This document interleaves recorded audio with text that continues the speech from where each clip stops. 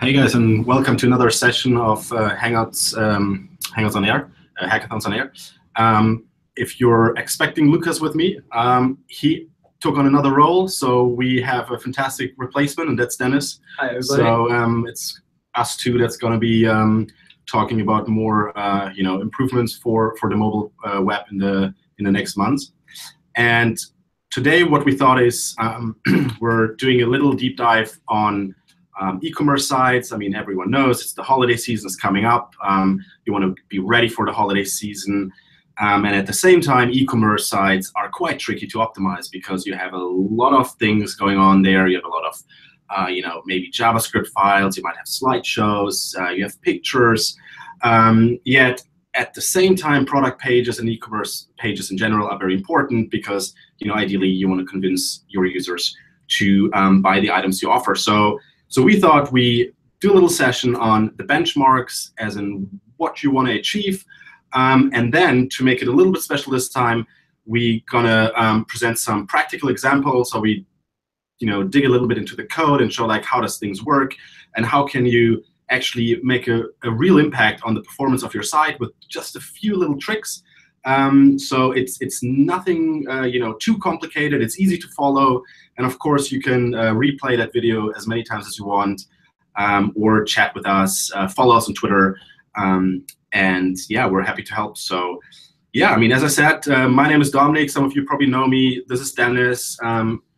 And we're both mobile UX managers at Google. We're based in Dublin, and we have other team members that are based in Mountain View. And this is really our daily bread. So like we literally look, at the mobile web each and every day and try to come up with improvements. So I think that's it from my side for now. So I will hand it over to Dennis, and he will discuss a few benchmarks with you and just show you what's going on like globally in the e-commerce world. Cool, thank you very much, Dom. Yeah, as Dom said, we're starting off with a few benchmarks and case studies since you guys gave us that feedback that you would be more interested in benchmarks, and also some thresholds like where I can optimize towards to. So let's just jump right into that and see what kind of benchmarks we brought for you. And of course, we brought some for Christmas. So this is our very first stat you might want to take with a pinch of salt, but I think you might have had an idea that it looks like this because usually it's that moment when you walk into a store in a supermarket in September, and you wonder why there's all this gingerbread, why is this Christmas decoration already here? So this is practically the stat that offline purchasers, retailers have known for a long time. So actually starting like the purchases or like the first ideas of purchases start in September. And we can also see, and I put the source for you there as well, people start actually buying Christmas presents in October already. So this is actually the perfect time to start optimizing your site or keep on optimizing your site if you already started, because people will start shopping for Christmas presents or any other holiday presents soon enough. And this is where you want to be there for them with a really nice user experience in terms of speed, and of course in terms of like search, in terms of pages and navigation. And yeah, so that's the perfect time now. So let's have a look at other implications. Speed in particular has on your mobile user experience, because that's what we usually focus on in this series, and of course we'll also focus on it mainly today. So I guess you have seen these stats before. Just to remind you again, speed is critical for user experience. Why is that? Because we will lose 53% of customers if our site takes over 3 seconds to load. I'd say also take this stat with a pinch of salt. It might differ from vertical to vertical, but even if you only lose 30% of our customers, it's still way too many customers and visitors to lose at this critical first step in the user journey. And all those stats kind of relate to measuring speed on 3G, right? Yeah, that's true. So when we're talking about speed, usually we recommend to optimize towards 3G, which has quite an implication of how fast your site will be. So please also keep that in mind. And usually we are optimizing towards new users because, as you can see on the very right side there, it is especially crucial for new users because 1 in 5 users, or 1 out of 5 users, won't return to your website if the experience for her or him was bad. So this is where we usually say we're trying to optimize the upper funnel, getting new people in or on your site and getting them engaged with your site is crucial, especially if you, well, paid money for these users, if you advertise your site.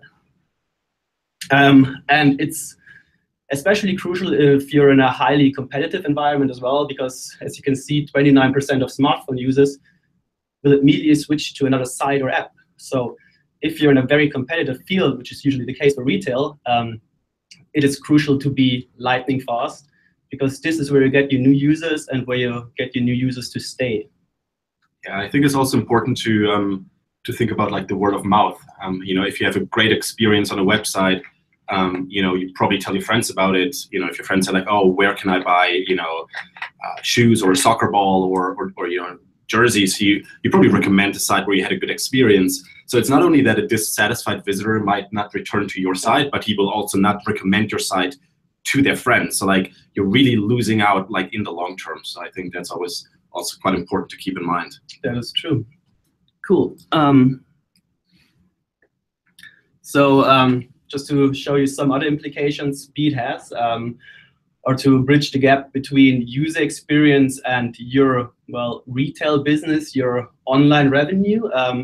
Speed has a very direct correlation with bounce rate. So you can see that here. That's Zoasta and Google case study we did. And we could prove the direct correlation between speed and or loading time and bounce rate. So, and as you can see, it is very significant even in the lower brackets. So we're looking here at 2.4 seconds to, and let's say we increase that 2.4 seconds by 1 second to around 3.4 seconds, the bounce rate will increase from around 13% up to 20%. And these would be very good loading times. I don't know, I'm not sure what you're seeing, Dom, but I'd say like around these times, that is very fast sites actually. Yeah, I mean, you know, you spoke about it earlier that you lose about 50% of your visitors in the first 3 seconds. So like, you know, kind of like the 3-second benchmark is sort of like the goal we should all aim for. So, but you can see that even in those first seconds, as you said, like we lose in the worst case every 5th customer or potential customer. So, and if you look at the graph, it's just increasing like by each, you know, tenths of a second. So I think that graph is really good to just show the urgency and you know, should kind of like, you know, get you to invest time and money into improving the mobile speed and not kind of like take it, you know, kind of like put it on the back burner and say like, yeah, I might, you know, get to that later. Yeah, I think what is crucial here as well, I mean, maybe you say, okay, bounce rate, what I'm not really interested in bounce rate because I'm a CMO, I'm a CEO, I care about revenue. I think it's a very easy argument to make because, well, as you can read here, users that bounce usually don't shop or sign up on your site. So of course, in the same study, we also can see that loading time directly correlates with online conversions, so with your mobile conversions here. And as you can see, these were only mobile conversions, so that's why the number is not super high, but that's pretty much what we see for retail sites on an average. Might be higher for you or might be lower. But as you can see, it's crucial. Just 1 second more loading time will decrease your conversion rate by 20%, from almost 2% to 1.5%. And that is quite a lot if you think in revenue. Depending on your average car, it could be a lot of money for you. Yeah, and I also think what's quite important, what we hear quite often is that, you know, that e-commerce, you know, like website owners just accept the low conversion rate on mobile, and I don't think that has to be true, right? Yeah. Because we do see higher conversion rates, and it really correlates with the user experience. So like, I would really recommend to not just take a low conversion rate as a given, but rather like really focus on what can I do to increase the conversion rate. Mobile speed is one thing, but there are other things like improving the general usability. How easy is it to put in credit card numbers? So like, I think that's really important as well for the holiday season, when a lot of people like shop, and a lot of people buy a lot of presents and buy more than they would usually buy, that you really get the checkout funnel right. And we actually have another video on that, how to optimize the checkout funnel. So if you go to our website, which we will post in the comments, you can browse through the videos, and we discuss that topic as well, because there are quite a few things you can do to really increase the usability of your e-commerce site. Yeah, that's a very good point, actually. So usually we say speed is our conversion, and that's why we're focusing heavily on speed in this series. But as Dom just said, it's also important to focus on the more, I'd say, traditional UX parts, as checkout funnels, search on your site, clear CTAs. So yeah, you should definitely browse through our repository and see, especially the one on checkout funnels might be very helpful.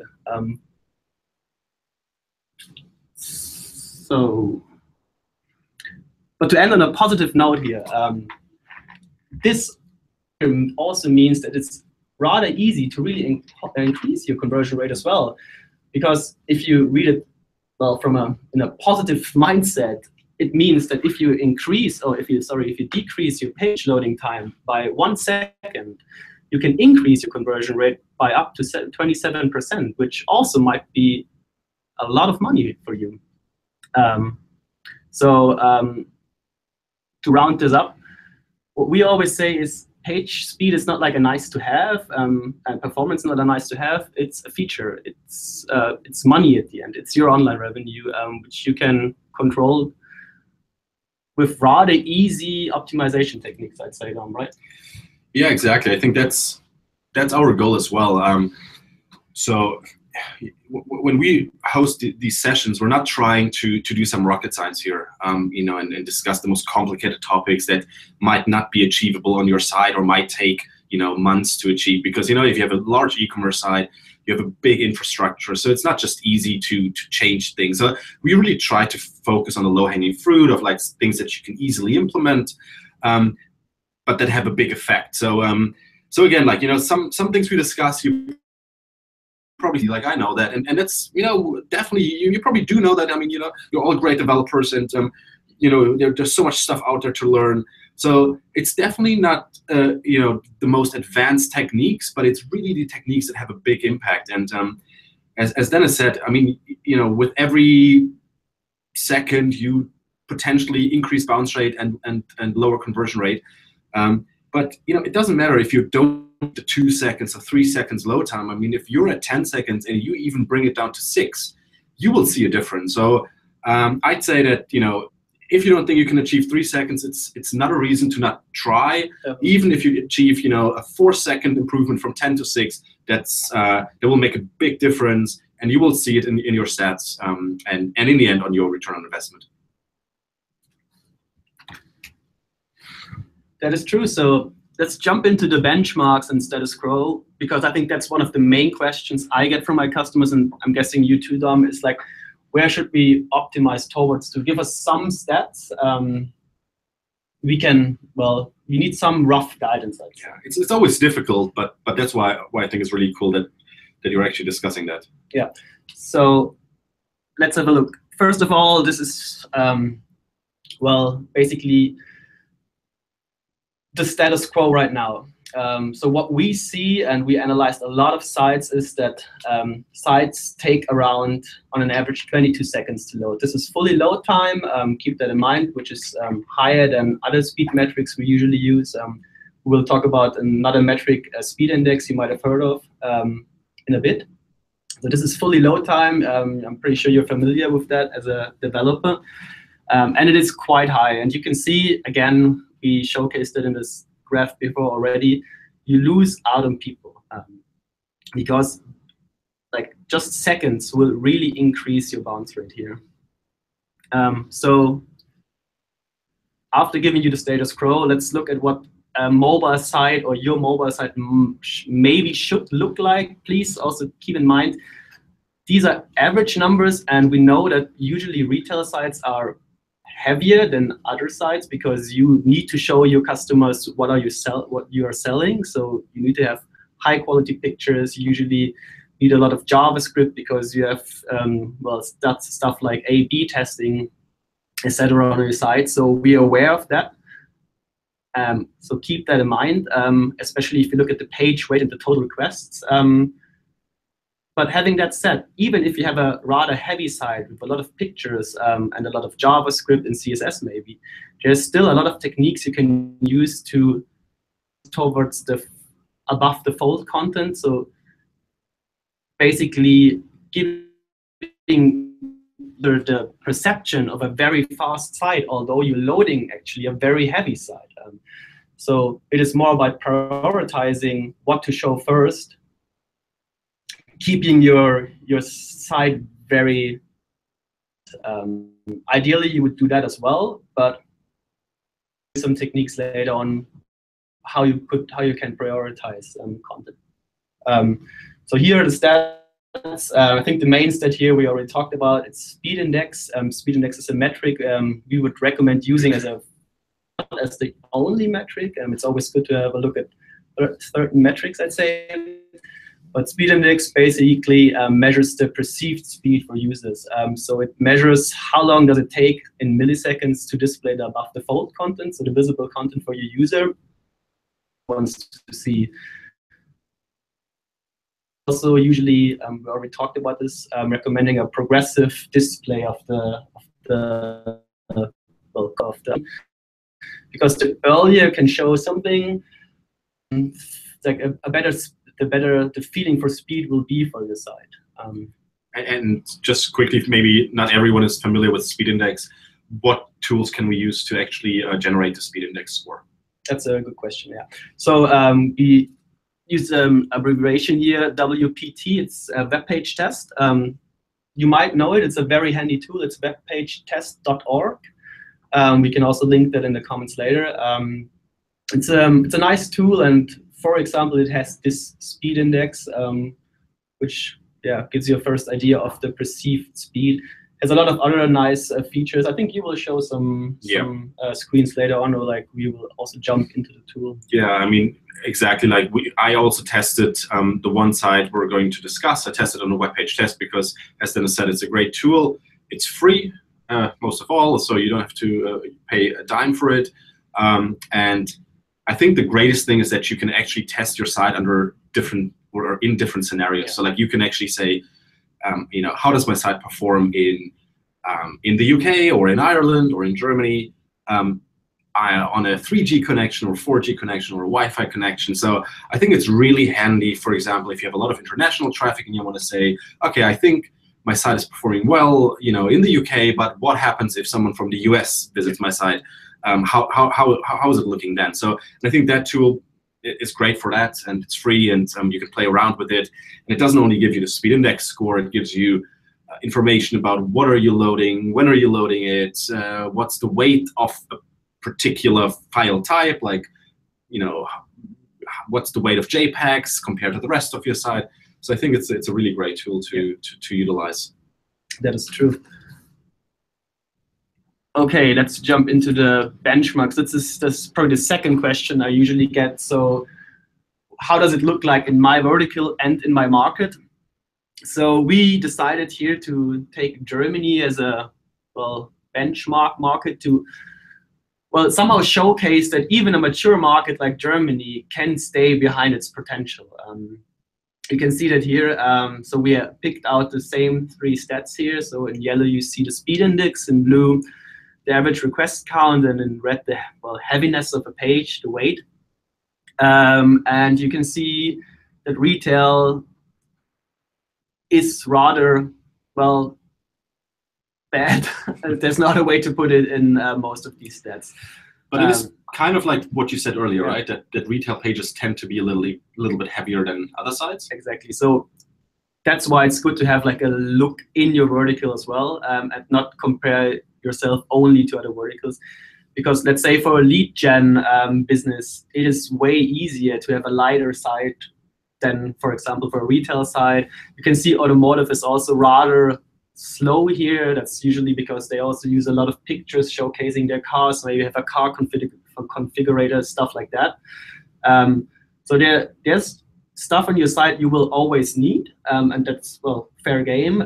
But we will show you how you can display at least, well, the above the fold content faster, as I said before. So also, if you're interested in other market stats, I think we have these stats at least for the UK and the USA. I think we have probably some viewers from the UK as well. You might want to type in this short link we put there for you. This will guide you to, I think, with Google side, where you can get more well, benchmarks for your own market. So I'll leave that up for a second. But I think we will also put this in the comments later on. Yeah, and I mean, once the video has finished, you can obviously go back and you know, have a look at the slides, and yeah, you know, just get back to any slide you thought was interesting to get some more information about. Exactly. So I think to finish this, we are aware, and you should be aware, that retail is, well, in terms of speed optimization, it can be tricky because you have to have a lot of stuff on your side, but it is doable. So you can definitely go closer to that 5 seconds we talked before, and as Dom already mentioned before, even if you go from like 10 seconds to 6 seconds, it's still a great improvement, and you will see that in your other business metrics. Okay. Well, and to finish this now, before we really jump into our live coding sessions, let me show you 2 case studies I brought for you very quickly to really showcase the impact you can have if you, well, really optimize towards performance and speed. So the first one is called Modernissa. It's a big retailer for women's clothes with its headquarters in Turkey, in Istanbul. And they partnered with us and conducted a usability workshop where we focused heavily on data-driven decisions. So we looked at the stats we had. We also came up with new ways of measuring. We integrated Google Analytics 360 and Google Optimize, which is always a good idea. If you don't do that already, you might want to consider do A/B testing, because that is very crucial for retail sites, I think. And their main goal was to understand the customer's cross-device behavior better, to, well, in general, come up with a better mobile strategy or a new mobile strategy, and to improve, well, user experience and simplify it for all their customers. And they made a lot of changes, actually. I don't want to go too much into detail here, but you can see the 3 business stats we put up there. It is really impressive. They had a 91% growth in mobile conversion rate. And they decreased their mobile side bounce rate by 9% and had a massive increase in their mobile side revenue. So that's basically ties to what I said before. It is not a nice to have, it is a feature. You can really turn that performance optimization into a lot of money at the end, into revenue, and then put that again maybe into new and nice features. So this was our retail or direct customer example, and I figured maybe some of you are working for agencies and tuning in today. I also wanted to give you a brief look on how you can, well, help your customers if you're an agency and help them improving their M-site speed. So I brought that second one, that second example with me. This is buyautoparts.com, a US company, and they worked with their agency ROI Revolution. And they focused a lot on making their mobile website faster and more user-friendly. But they also had very, very nice stats in terms of improvement. So they improved their mobile site speed by 50%. So that is quite a lot. And you could, well, pretty much instantly see that they also improved their bounce rate, which ultimately, well, ended up in decreasing their cost per conversion, also increasing their mobile conversion rates. So basically, again, what we saw in the stats before. But I'd say now, after seeing the general business impact we can have, and we're hoping you're already hyped for our live coding session. So I'd say, Dom, should we just jump into the coding examples and techniques you brought us? Sure. So what we're going to do now is I just run through a few slides to just, you know, very quickly explain actually how certain certain elements, the critical rendering path, so like the speed perception, and then we look at what we can do to actually optimize elements like like files like CSS, JavaScript, images. What happens if I have a dependency, for example, a slideshow in the critical rendering path? How does it impact the speed of my site? What can I do to maybe move some of the stuff that I don't need further down the line and don't load it at the very beginning? So we're looking at a few things. And then at the very end, I would say we have a look at the comments, maybe like at the live chat. Maybe some of you have some questions, and we'll try to answer a few questions if we don't run out of time. If we do run out of time, we do have a lot of sessions already on our website, so please feel free to have a look and browse through the videos. But we will try to do our best to address all your questions and concerns. So the critical rendering path, optimizing for speed perception. Dennis already touched it very briefly earlier when he said that it's not really that important necessarily to reduce the overall load time or the overall weight of your site, but rather do something that makes the render, like the loading, appear very quickly. And that is what we call speed perception, and a lot of other people call it speed perception as well. So really what we're trying to focus on is to optimize the critical rendering path, which is basically what happens in the first 3, 4, 5 seconds when someone visits your site. And as Dennis mentioned earlier as well, we're focusing on the new user. So like, it's not the returning customer that has already a cached version of your site, and therefore doesn't really run into those issues. We're focusing on the first customer. And we're focusing on the first customer that comes through a 3G connection, because our approach is, if we optimize for the worst possible case, we sort of covered all cases, and I think that's what we all want. I think it's also worth mentioning at that part that our last hackathon on air, we had a deep dive on how speed is perceived for a user. So if you're more interested in that, there we're touching more psychological aspects of, well, how you perceive speed and how annoying does it get, and when it's the most annoying. That might be interesting for you as well. Yeah, I think that was actually a really interesting session. It was Luca's last session, and we talked about, especially the psychology and active waiting time and passive waiting time, and how users or humans in general overestimate waiting time. So let's say I think the passive waiting time is overestimated by 18%. So like, if your site loads in 5 seconds, you can add another 18%, because that's what actually users it takes to load the site. So it's actually a really interesting session and definitely worth checking out. From that session, I took one slide that I want to just very briefly discuss, because I think it's always great to get into this topic, and that is the following. Basically, what I like to say is, busy people are less impatient. Which basically means keep the user occupied. So those are 3 pictures from the real world. On the left-hand side, that is the traffic light button in New York. You got 6,500 from them of them, and 4,500 don't work. But the city still doesn't take them off, because the pedestrian that walks up to the traffic light and pushes this button believes that while pushing this button, the traffic light switches to green much quicker, even when it doesn't. And the middle picture is sort of the same idea. So you got the underground in London, and you got the button to open the door and to close the door. And I lived in London for 7 years, and I know that those buttons don't work. So the driver is doing that anyway. But you leave it there because people like to push buttons and to think that things go quicker. I think we got the same phenomena in elevators when you got the button to close the door, and most of them don't actually are not actually functional. I think the greatest example is the picture on the right.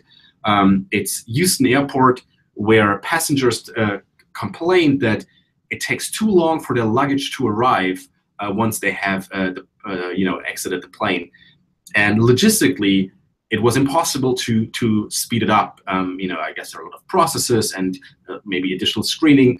So the airport thought, okay, we need to come up with a solution to satisfy our passengers, but we don't really have a way of doing it. So what they did instead is they increased the time it takes from the gate to the luggage area, increase it by 6.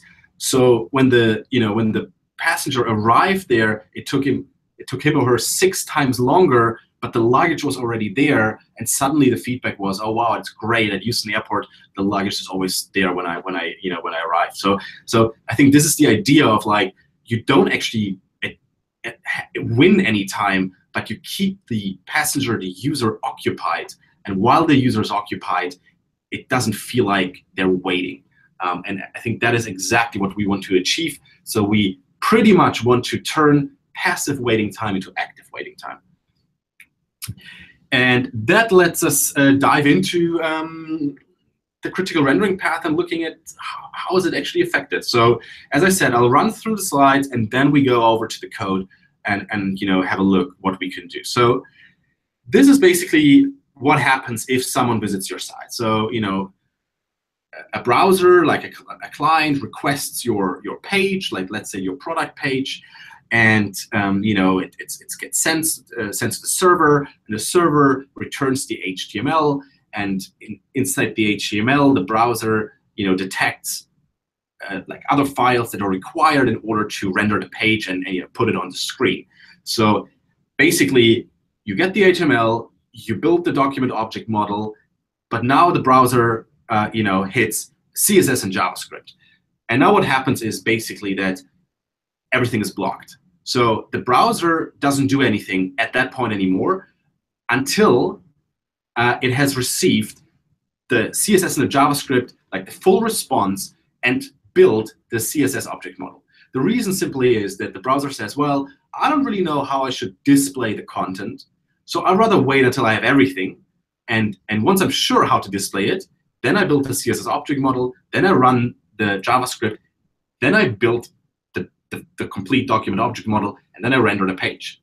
So that is the typical way of how it works, and usually that's no issue because we do need CSS and we do need JavaScript. So we're not saying get rid of all of it. That would look rather ugly.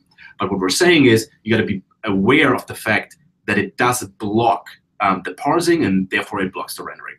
So, and our, what we try to achieve is we want to get rid of this block as much as possible. And what you can do is you can work with asynchronous loading of resources. So most of you probably have heard of adding async to a script tag, to a JavaScript tag. That's pretty common for tracking scripts or pixels.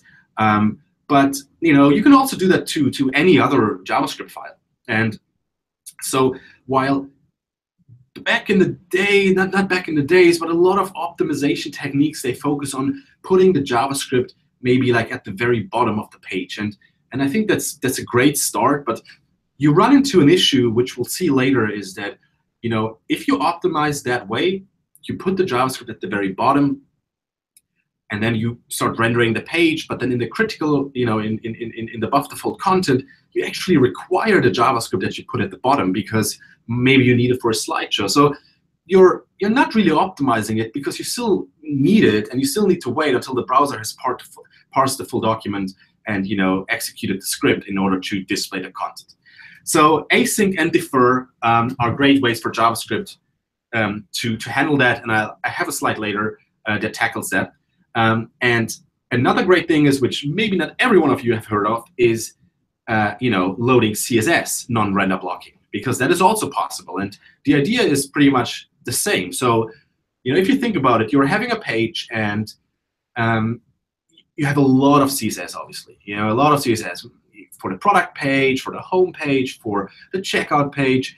And in most cases, you don't require all of the CSS at the very beginning. So the idea here is to say, well, hold on a second. If I don't really need all of that, why do I load it and delay the rendering for the user? Why don't I just load what I actually need? and load the rest asynchronously. So I do load it, I do put it in cache, so I have it for either the below the fold content or for the next page, but I don't actually delay the rendering initially. So this is what we want to do, and what where we're going to show you some some coding examples of how to load CSS asynchronously, and what to do with JavaScript, and how to get rid of JavaScript, how to maybe replace it with pure CSS, because many times you use JavaScript because there are some handy plugins that make things easy, but actually with a few lines of CSS you could achieve the same thing. And we're having a look at that later as well. So as you can see here, in this example, the CSS in the JavaScript is completely loaded asynchronously. So the difference is that you build the document object model, and then you immediately render the page, and then you build the CSS object model and run the JavaScript. So I mean, this is an ideal example. As I said, you definitely need some CSS and JavaScript. You don't want to render basically a blank page, but you get the idea. And one way of loading CSS asynchronously is to use what is called load CSS. So that's a great JavaScript function. There's a short link on there. You can go straight to the GitHub page, and basically what it does is, it lets you define a non-critical CSS resource, and then load that CSS resource while you actually display other stuff. And I think that's really great. And while we're at it, I'm just showing you quickly what I mean. So I'll just switch desktops. So sorry for interrupting, but I think it's very interesting to just have a look at that. So we're here basically, and you see like that we have white text on green background, and this is a really simple example. So it's rather ugly as well. So don't judge me on that. But basically the idea is we're testing how does load CSS actually work. So here we have this page. We added a CSS file, and we put a sleep function in there to say like, well, don't do anything for 5 seconds, just to basically simulate a really large CSS file. Usually, what would happen is you would not see any text before this CSS is loaded, because as we said earlier, CSS in JavaScript is completely render blocking. But here, what you will see when I reload it, you will see that you can see black text on gray background, and then once the CSS is loaded, as in like we are past the 5 second mark, then suddenly it switches to white text on green background. I'll show you just quickly. I'll just reload it. So you see it here. It's gray background, black text, and usually you would not see that because you're loading CSS, but you do see it because we're loading the CSS asynchronously. And now it switches to white text and green background. And the way it works is, I'll show you that quickly. It's pretty simple. It's pretty much copy paste. So all the work is done for you. So we're going in here, going to the testing, and I'll just quickly show you the load the CSS file. So you can see here the sleep function, 5 seconds. Again, we're just basically simulating a large CSS file. And then we have the load CSS function in here. So you can see that initially we say body is, the background is, gray, CCC. And then, you got the function which you're just going to copy and paste. You're required to put the href in there, but it's optional, for example, to put a value for the media tag. And then what you do down here, basically load your CSS file. So this CSS file would obviously not be slow css.php, but that would be your non-critical CSS.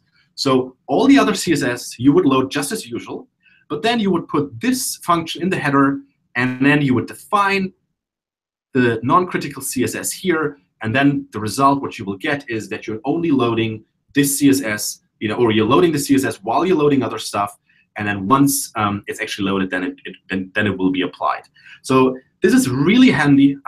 I know that CSS, it's quite a tricky subject because, especially if you started a long way ago, like a long time ago, it might have gotten a little bit messy, so it's hard to actually extract a critical CSS.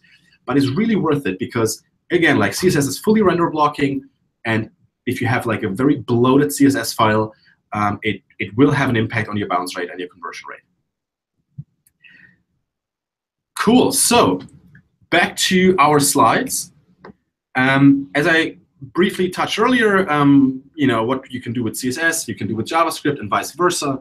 So the first screenshot is how JavaScript is executed or like handled usually. So you see the HTML parsing is going on, and then you hit the JavaScript, you stop the parsing, you download the script, you execute the script, and you continue with the parsing. And again, that's a problem. We're blocking the rendering and the parsing, and therefore the rendering at that point. So what you can do is two things. You can use async or defer. And there are two benefits. The async one is that you do execute the script as soon as you have it. That's why you usually use it for tracking pixels and stuff, because you don't really want to wait until everything is loaded, because maybe the user has already navigated. So you don't want to have incorrect tracking results. Or you can use defer, which is for JavaScript files that are maybe not that critical. So you download it just as you would do with async, but then the execution happens after the parsing is completed. Another reason when to use defer is that defer makes sure to keep the order of your JavaScript files. So if you have dependencies, let's say you have a jQuery plugin that obviously depends on jQuery, you want to use defer rather than async, because if you use async, you cannot guarantee which script will finish first, and if it's the plugin, then obviously since the dependency is not there yet, it won't work. So this is really really important to think about, like when using defer and async at the right moments. As I said earlier, ideally maybe don't use JavaScript at all. If you do use it and it's critical for the above default content, then don't async it, because you don't really want to wait any longer for it. You want it immediately. So there are like a few things to consider, and we'll get into that in a little bit. And then we're also having the problem, not a real problem, but the impact of custom fonts or web fonts on quick rendering. Web fonts are beautiful and great, and we all love them. But the problem is they're also quite slow. Because a web font comes with two components. One is the CSS and one is the actual font file. Now, when you have multiple variations, what happens is that you need multiple font files. And what happens a lot is that maybe you find some nice font in our Google font library, and you say like, oh yeah, I need why don't I load like a few variations, like 300, 400, 600, 700. I might need it somewhere. Maybe the italic versions as well. And then what happens is like you're loading CSS, and CSS, as we said, is render blocking initially. And then you're loading the font files. And the font files, what they generate is the flash of invisible content, which means the text is already there, but it's not seen.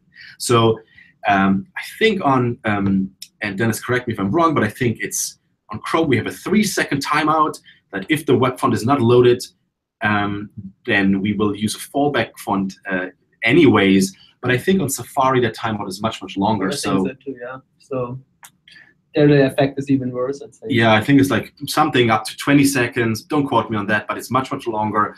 And I think we all agree if we don't show text for 20 seconds, it's going to be an issue sooner or later. So again, there are some ways what you can do to avoid this, and some of you probably guessed it. There is also a way to load web fonts asynchronously. There are actually two great quick links that are very easy to follow. So I won't really touch on that too much. It's Web Font Loader and it's Font Face Observer. I just quickly explain what it actually does. So like you're having a bit of JavaScript, and you're defining which font you want to load. So in this case, you say, I want to load the Laura font from Google. And then you have different CSS classes, WF loading, WF active, WF inactive. And basically what you do is you define what happens when. So like when I'm loading the font, I do what? I have a fallback font, and it styles my text in a certain way. When I have loaded the font, then I basically the class which might be attached to the body tag is swapped to WF active, and there you have the the styles for the custom font. And then you have the class inactive, which is that you failed to load the font. So the class gets swapped to WF inactive, and there you can say, okay, if everything fails, I do that. I think it's really great because you don't have to miss out on web fonts, but you can sort of like define what happens in between. What do I do while I'm actually loading the font? I don't want to wait for it. I'll do already something while I load it. So those are two great ways. What I'm showing later is actually a way to load the font on the onload event, which is basically you're having this fallback font, and once the document is loaded, then you start loading your web fonts, and then you swap it out. That is in certain situations even better because you don't take up connections for the font files, but you rather do that at the very end. Which way to go? It's up to you. You can play around. I definitely recommend to visit the short links and just get a feel for it. And I'm sure that what we hear quite often, what some people will now say is, oh, well, but if I do that, we run into this flash of unstyled content. And people don't like that, and designers especially, developers often don't care. And, well, it's a fair point. It's not great, but there's also ways to sort of kind of circumvent that. And one of our colleagues in Mountain View came up with a tool called Font Style Matcher. And what Font Style Matcher does is it actually allows you to match a fallback font with the web font, and then play around a little bit with line height, font weight, letter spacing, word spacing, to make it as similar as possible, so that when you actually swap out the font, you don't even notice it. Well, you notice it a little bit. It's a flicker, but it's not too bad. And I think it's sort of like an agreement between the people that hate flash of unstyled content and people that say, well, but we really need to improve speed. This is a great way of saying, like, okay, let's do that, and we sort of like meet in the middle.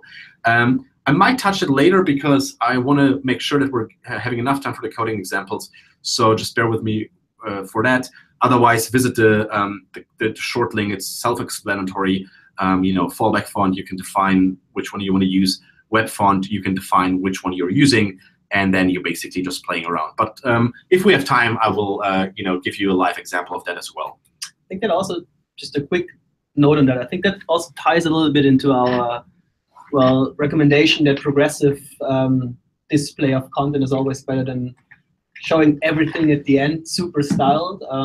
There's pretty much one very good example. I think rather show an unstyled text than show nothing, like an invisible text. Totally, because the user doesn't want to wait and rather have something unstyled, I guess.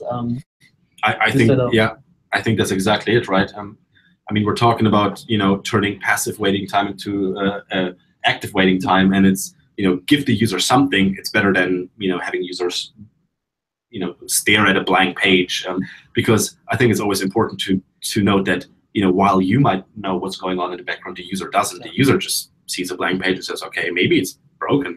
I think it's safe to say widescreen is probably the worst experience you can offer to your user. Probably, yeah. I mean, if you don't show anything for a long time, then users might think, well, that side is broken. That's bad experience. I'll just never come back. And that touches what Dennis talked about earlier. 1 in 5 users, if they have a bad experience, never return, and that's quite a shame. Cool. So I would say we go into some coding examples now, and I still have some slides on saturating your bandwidth, which is quite easily done on 3G.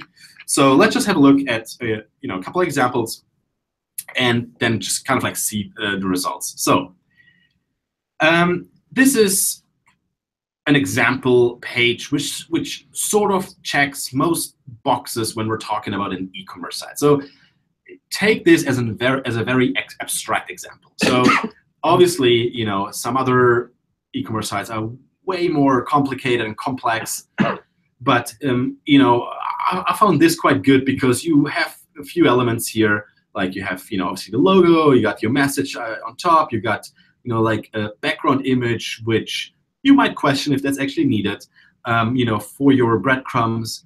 Then you have the slideshow to showcase your products, which probably for this type of thing is quite important. Then you have the title, you have the price, some ratings, postcode check, etc. Got some more description. You got like this little accordion here, which is done with JavaScript, which is very common as well. So I think you already know where we're getting to is like that such site has a lot of things that are nice, but now we need to see if all of them are actually necessary. And just going further down, you got some more like featured arrivals, and here you have like this very cool animation. Maybe it adds to conversion, maybe it doesn't. So again, it's a pretty good site, and I run a test on it. And usually when you run tests on something like that, you see something like that. So this is web page test, as we discussed earlier. So what you want to do is, in our case, I tested it from Ireland on an emulated Nexus 5. The other one I did on an iPhone 6, just I don't want to be biased. And then, as we said earlier, on a 3G connection. So, and what you see here is you get a lot of information, fully load time, first byte, start render. And the one thing we want to focus on is the speed index that we discussed. So speed index of 6,300, which is measured in milliseconds. So basically in 6.3 seconds, the important content should be loaded, is not even that bad. But when we now look into the waterfall, we actually see that there are still some things that, that are not ideal, especially if you sort of go back to what Dennis talked about earlier, how it actually affects bounce rate and conversion rate, if you delay the loading process. So let's have a look. Go here, film strip view. Now we see what's going on here. So this is the timeline. So it basically takes a screenshot every half a second to show you what is displaying in 3 seconds, 4 seconds, 5 seconds, 6 seconds. And you can see here that we generated this nice render block, which is basically in the first 5 seconds we're having this blank page. And Mark Dennis' words, a blank page is not ideal. You really want to reduce the amount of time it shows a blank page. And so that happens for 4.5 seconds, and then we start rendering. So then we slowly start with the logo, and then you see like a black bar here, and you see the white screen, and now you're thinking, why is that white? Not the flash of invisible content. So we're loading a web font. The text is already there, but we can't show it because we're still waiting for the web font, which is not ideal. So now after 6 seconds, we're having the text, but we're still loading this really, really large background image that you can barely see, yet it takes multiple seconds to load.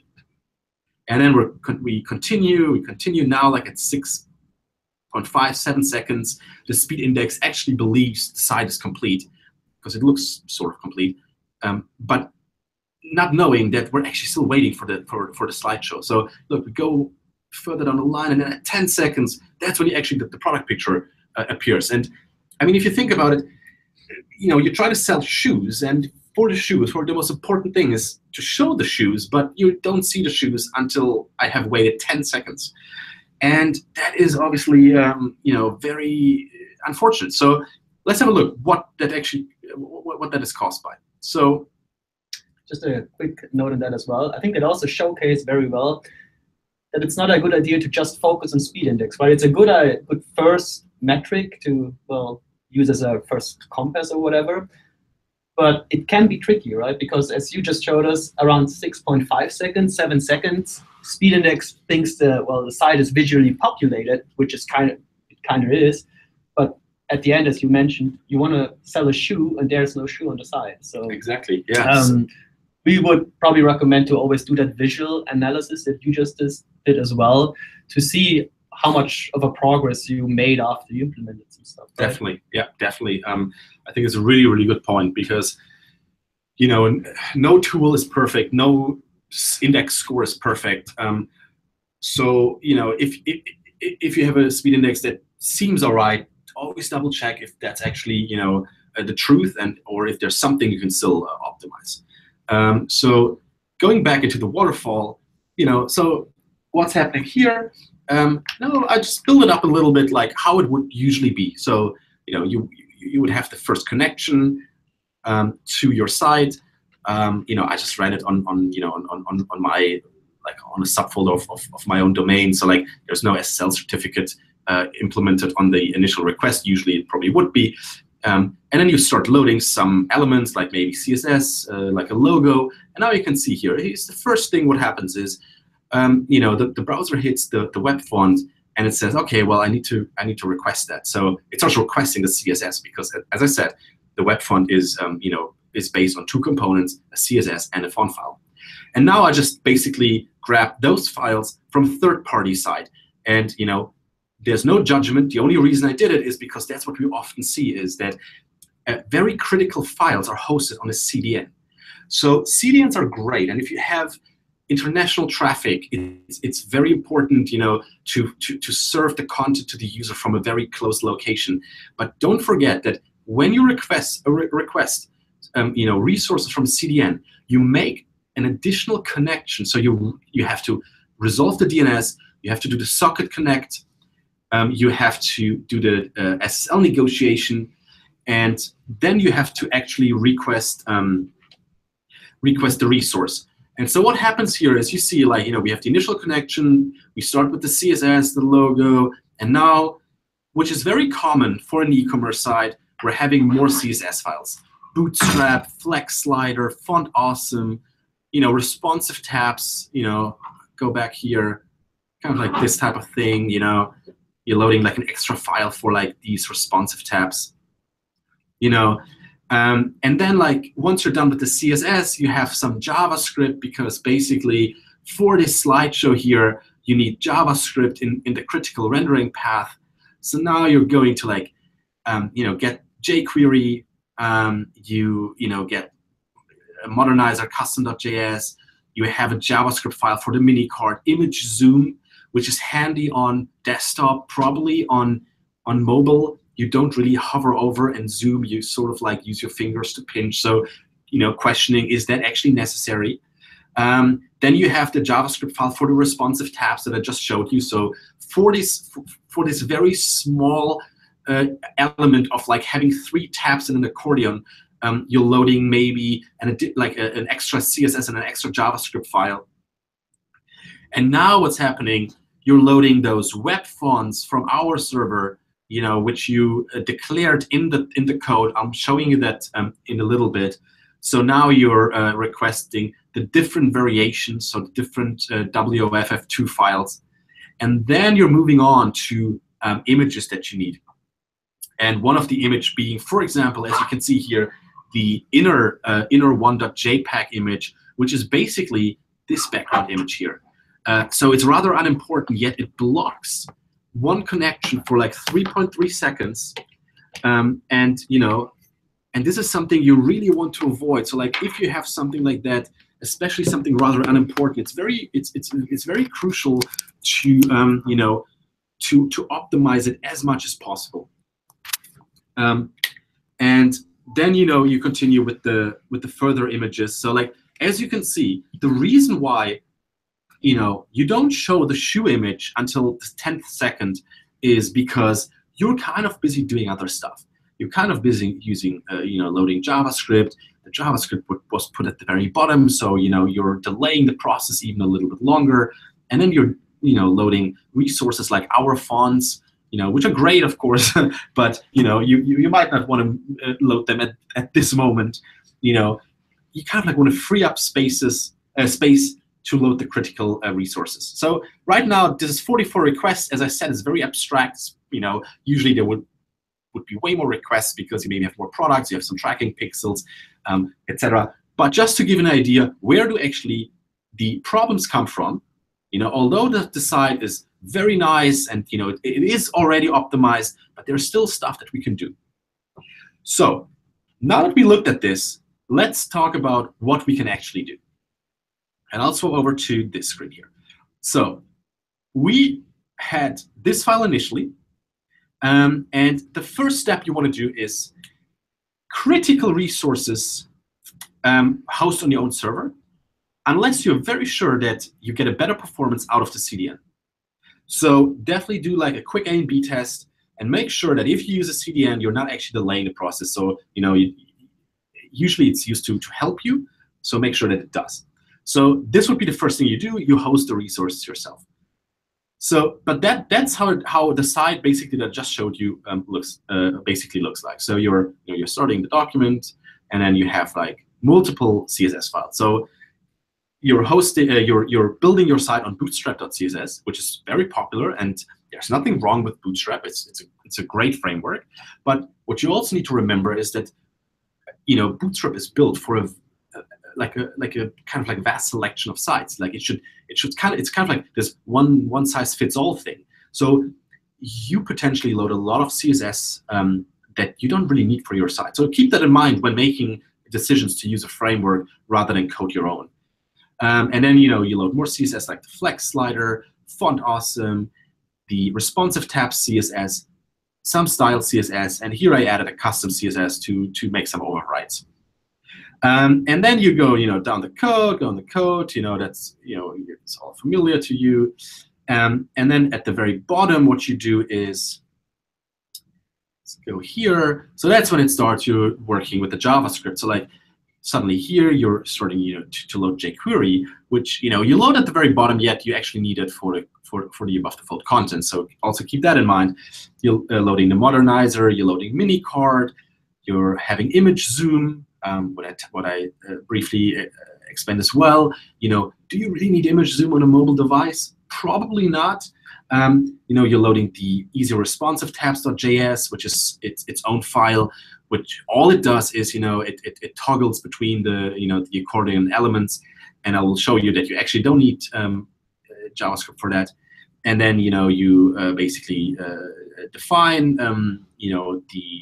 the ID, like the diff with the ID that you want to use that function on. You got the Flex slider, which is your slideshow for the shoes. And now you got stuff like move top.js, which is basically, it allows you to do something like, let's move over here, like something like this here. Click here and then it moves up. This is like, it's rather a gimmick because, people are used to scrolling on a mobile device, and it flows quite nicely. So, having such button is rather unnecessary, especially if you load an additional JavaScript file for it. Then you got the easing jQuery plugins, so like smooth crawling, and then you maybe have bootstrap.js down here. I actually tested it. It's not even necessary to display what we're displaying there. So as you can see, you're loading a lot of resources, a lot of CSS, a lot of JavaScript, and not all of that is necessary. And now, basically, what we want to do is we want to optimize that. So I basically just copy-pasted that HTML file, and then just called it index_optimized. And now, I'll just quickly summarize what we can do here, what I've done, what could give you an idea, what's maybe possible on your own site or page. So first is extract the critical CSS, and I thought about it quite a long time to see, I was thinking, okay, how should I actually show those optimization techniques? Should I go all in and basically create something that's almost impossible to replicate? Or should I really work with what I have and say like, okay, maybe I don't optimize it to, like maybe down to 2 seconds or 1 second, but, I work with what I have and I don't, delete too much stuff because, as you know, it's easier said than done to, just delete parts of your CSS file or delete parts of your JavaScript. So what I've done instead is like I really kept everything that's on there, like that was on the initial page. I kept it. I just optimized it a little bit for speed because I think this gives you like just a better understanding of it. So again, extract critical CSS. What do I mean by that? I didn't go through Bootstrap CSS and now try to like extract the critical CSS because that might not be possible in your situation. Rather, what I did is think about what do I really not need in the above the fold content. And that would be, for example, if I go here, just go up the code, it would be easy responsive tabs or font awesome. Because font awesome, what do you load it for? Maybe to display one or two icons. Is that really necessary? I would say no. Easy responsive tabs. Do you really need this? Well, the responsive tabs are not shown until until like later, like below the fold. So you don't really need to load it at the very beginning. And then I just browse through the other files to see, okay, is there anything very obvious that I don't need to load? And then basically what I did is I created a critical CSS file, and I used the load CSS function. So how does it look? The critical CSS file, I basically, moved over all the stuff that I believe is critical to display the page the way it was displayed before. And then I minimized it. Very important. A lot of files we see are not minimized, and you can really save a few kilobytes on that. So put it all on one line. This is now the critical CSS, and it's actually it's based on bits and pieces of Bootstrap, Flex Slider, Style CSS, and my custom CSS. Put it all on one line. That is your critical CSS. That's all you load. Yeah. So if we go back in the waterfall here, we don't do this anymore. We don't want to load 4 different files anymore. Instead, we want to load one file. Now, I still want the rest of the CSS, and I don't want to delay the process further down the line. So now, all I did, again, that's what you should do. You copy paste the load CSS function. You put it inside the head part of your website, of your page or website. And then you go down here, and here I defined CSS, so because it's sitting in the CSS folder, non-critical. Okay, so this is basically holding all the CSS that I don't think is very critical at the very beginning. So that's it here, and again, I put it on one line because you want to minimize CSS, JS, and HTML because there's no reason not to. So the result that will come from this, and I'll show you the waterfall in a bit. We first run through all the things we've done. The result will be that we only load the one CSS file in the critical rendering path. CSS will be loaded asynchronously. Now, what is the next thing we need? Well, if we look at the page, we see that we have the slideshow here. So in this case, I didn't want to get rid of the slideshow. And basically, not having a slideshow is definitely much quicker because you're not relying on like basically not having a slideshow is like much quicker because you're not relying on JavaScript. But it would be just easier said than done because, for example, if you have shoes, you really want to show probably different angles. So we kept it in there, and to optimize it, what we did is we just moved up the jQuery and the Flex slider to put it at the at a very early point so that we get it done with, and that it's ready to actually load in the images of the shoes, right?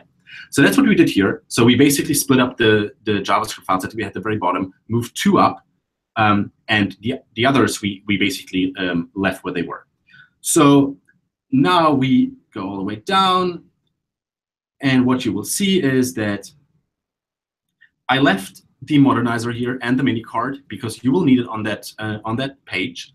I deferred it though, so that we don't load it early on. And now I got rid of a few JavaScript files because if I just move quickly over here, I, for example, thought it was unnecessary to have the responsive tabs built with JavaScript. And I also think that the move to top JavaScript was, I don't think that's necessary in mobile. So we got rid of that. I also got rid of the image zoom because I think, again, on mobile, it's not really necessary to have that. So I reduced the number of JavaScripts that we needed, and I moved 2 up. I deferred 2. And now you might say, okay, but what actually happened with the responsive tabs?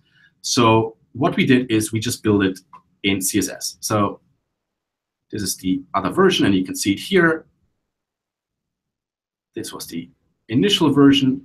where like basically you have, you know, the responsive tabs built with JavaScript, and it looks nice. And now we build it with CSS.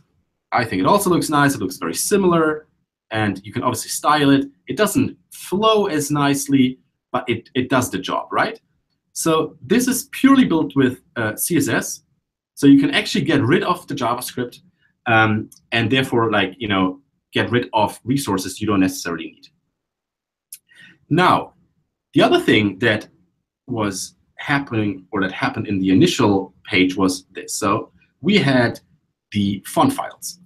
So, you know, basically we needed probably somewhere the Open Sans font, 300, 300 italic, 400, 600. So that's, you know, a bit exaggerated.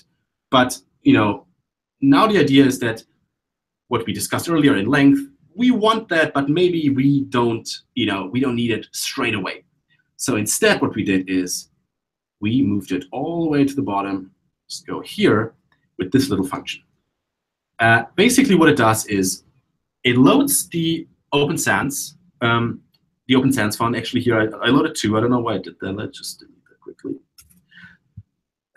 It loads the font, but not until we're done with the rest. So like it does it on the onload event, and the result is that it basically pushes down the font files until we're actually done with the more critical stuff. So this is a very, very quick function. And you know, you only need to define a fallback font. You can just use sans serif, for example. Put this just before the HTML tag, and then, you know, you're basically prioritizing other more important files. Now, next, what do we need to do? The next thing we want to do is, for example, we want to optimize the images. Yeah, so like we saw, like in the initial test, that we load images for 3 seconds or 1.9 or 1.5 seconds, and we kind of like want to, you know, improve that as much as possible. So what you can do is, you can, let me just move over, and move over here. You can just, you know, take all the images and go to Photoshop and see, like, is there anything I can actually improve? Like, can I reduce the size? Do I maybe load sizes that are, you know, too large for my screen? You can work with, you know, media queries to load a specific image based on the screen size. You can you can work with source set. And then what you should always do is compress the images. So like in this case, I like to use Image Optim. It might not be your tool of choice, but basically, you know, you just take, you know, all the images, throw them in here, and as you can see, you have savings of like 91%, 95%, 50%, 41%. So you save on a lot of, you know, like on a lot of bytes and kilobytes, which will in the end really speed up your site. And now if we go back, so going back to the top, so what have we done? So we extracted the critical CSS. We're loading the non-critical CSS asynchronously with load CSS. We're loading the web fonts on the onload event. Bear in mind that on the previous slides, we showed you other ways of doing it, font face observer, for example. So up to you if you want to do it, how you want to do it. We only loaded the necessary JavaScript. So we, for example, got rid of the move -top.js, and we moved up the jQuery and the flex slider.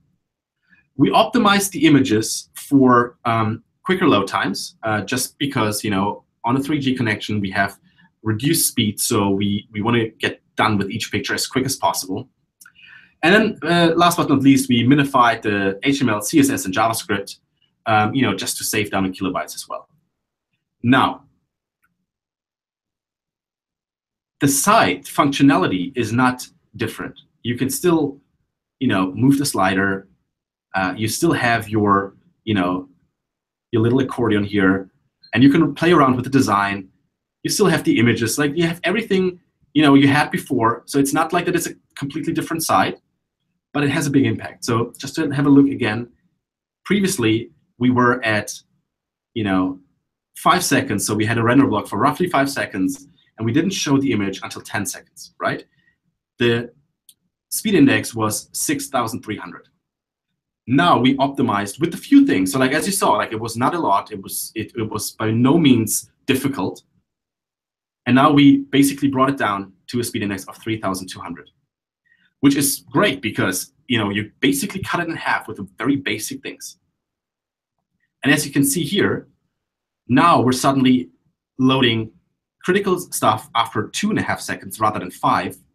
We're having the logo and the critical text after 3 seconds, and then we're having the shoes after 5.5. So we cut down the time it takes to display the shoe by 5 seconds, which is a lot. And you can see it here because we're only loading the critical CSS. We're loading the jQuery and the Flex data early on because we need it. We say, okay, we really need this to display. And then we're basically done after like just under 2.5 seconds, and we got time to actually load the images. So this is really great. And as you can see, what happened here as well is that we're loading the non-critical CSS down here, and we're loading the custom, the modernizer JavaScript and the minicard JavaScript just further down the line because we deferred it, right? If we go back here, it was up, like just further up the waterfall, right? So it was, the 11th request, and now it's the 23rd request. What happens as well is that before we had 44 network requests, and now we cut it down to 29. And I apologize that I got a 4.4 on the web, on the Font Awesome font file. I will fix that. So you can see like that we also cut down the total amount of network connections, which is great when we're talking about crawl budgets and like how much your server can handle, and then how much the Google crawler will come by, and all this stuff. So you can really see that it makes a huge difference, and it is not very difficult. So I hope this was kind of like a good way to give you an idea of what you can do. Now, we had a look at some of the comments. We will move over there right now. And I just briefly glanced at it, and I saw optimizing for speed is not everything. And you're completely right, and I think we mentioned that many times. Optimizing for speed is not everything. And we're by no means we're saying that, and that's why we're not saying get rid of slideshows or get rid of this or that. It is really important to have certain elements on your side, and have high quality images on your side. But what we are trying to give you an understanding of is that with a few little improvements, you can shave off 5 seconds of showing a product image, and you're not losing out on usability, you're not losing out on design. It's the same page, it's just as functional, but it's just slightly better optimized. Yeah, that's true. I think it's also important to keep in mind to have an idea of a performance budget. It's always like, what do I pay for this feature in terms of speed, and what might the extra seconds cost me in terms of online revenue? For example, like we touched upon this briefly before, A/B testing tags usually have to sit in the head, right? It's JavaScript. You have to have them there, and they will probably slow down your site. You can also optimize them, but still They will slow down your site. But the gains you get from that, like the benefit you have from an A/B testing tag, if you really use it properly and use it a lot, the insights you gain is way more worth, we would say, probably, than it is to have like 2 extra seconds or 1 extra second of loading time, right? Absolutely. I think it's a really good point. It's really important to gather data and to understand your customers and to understand what makes my customers convert. And if you find that your customers convert better when your site takes 2 seconds longer to load, but you have maybe 4 high quality images, that's great. You can A and B test around. What we're saying is it's what we see globally, that speed is a very crucial thing to users. Users are very impatient. So everything we suggest is take it with a pinch of salt, and think about it, how to implement it on your side. But I think the examples we just gave you are very quick examples that you can do, have a high impact, and don't reduce the usability of your site. And I think that's the key message we want to get across. Maybe one question before we jump into the viewers question. Yeah. From my side would be, so let's say our customers have to prioritize because they can't optimize every product side and every landing page because, well, as we saw before, Christmas business or holiday business is starting soon. Yeah. How would you recommend to prioritize sites? Yes. I would probably try to, really find the low-hanging fruit. So like, don't rely on one score. Like, check your website with, PageSpeed Insight, the new Test My Site with web page tests, and just see like what is really the main problem. It can be as easy as not having GZIP enabled. Mm-hmm. That could be one thing. If you spot that, that's a very easy thing to fix. It could be that you haven't optimized your images, and the image or one or two images sit in the critical rendering path. So optimizing both images might have a good impact already. Other than that, a focus on render blocking resources is obviously always a good idea. CSS and JavaScript. I do understand it's not always easy. It depends how long or like how many people have worked on the file, and how well optimized or comment, how many comments you have. So like exactly what part is doing what on my side. So obviously this is really important to optimize the render blocking resources. That will depend a little bit on like how much resources do you have to allocate to optimizing your site. I would say another quick win might be the web fonts, because I feel like that's a very easy thing to actually fix. It has a great impact. I mean, as you saw, not having text for 3 seconds is not great. By just using a fallback font at first, and you actually show text after like immediately, I think that's a great improvement of the usability. Cool. Okay, let's quickly check if we can jump into one or two viewers' questions.